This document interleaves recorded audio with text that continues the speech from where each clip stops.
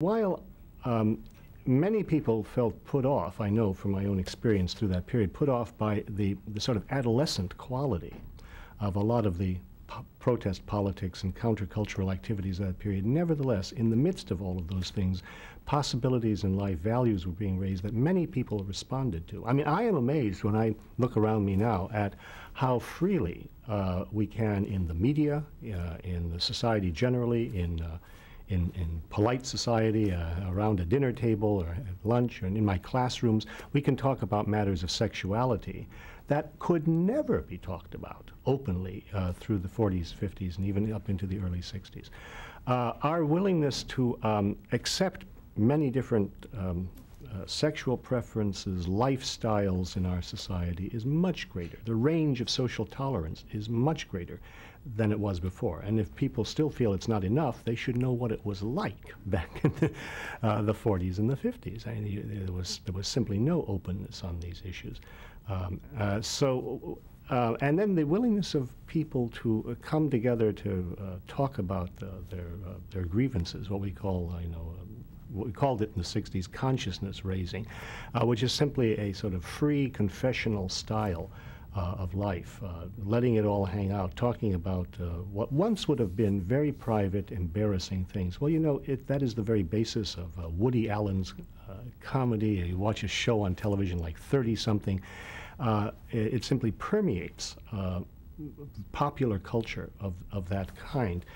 I see this as sort of the spin-off of protest of the 60s, taking root all around us in people's behavior, in their values, often without any idea on their part where it all came from. But all you have to do is make a comparison between how much more open our society is today, the way it was in the 40s and 50s. And something happened in between. Well, what I can see that happened in between was a very noisy period of protest when people opened up areas of life that had been closed before. And while people may have rejected the kids and the hippies and the flower children and so on, by God, they certainly took advantage of the spirit of many of those movements, which is a spirit of openness and tolerance, and put it into practice.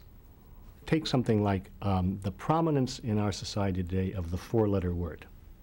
I sit down and watch movies today in which, from the opening scene on, you have a run of language which, as a kid, if I had used it, I would have been punished severely, right? And that remained the case, all the way up through the 50s. You realize when Lucille Ball got pregnant, they couldn't use the word pregnant on television. A movie that used the word virgin in the 50s could not be approved by the Hays office, the censors. It was condemned for that. And then somewhere along the line, and I can remember it fairly specifically, you had students arriving on campus who would get up in the class and use these forbidden words, and the sky did not fall, right? Life went on, and suddenly everyone was freed up. But I'm talking about only one aspect of life, one aspect of the period we're discussing, and suddenly everybody sort of, after an initial shock, freeze up, and something has happened, and influence has been released in the world. Well, I'm suggesting the same thing happened with sexual practices, with nudity. John Lennon appears on on an album cover nude with Yoko Ono, and again, the sky doesn't fall. And the next thing you realize this is not something to be so hung up about, right?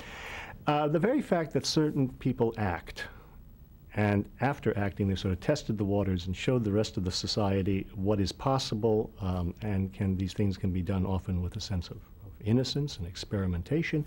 And the next thing you know, some people would see this as the corruption of the society, and some people would see this as the liberation of the society. But things get said that you could not say before. Criticisms get raised that we felt it was difficult to raise before. And all I can suggest to you is that often the influence is a matter of seeing or hearing, being exposed to an example of somebody doing something that opens up possibilities for you in life. And you may never then even remember the situation in which that became possible for you, but it happens.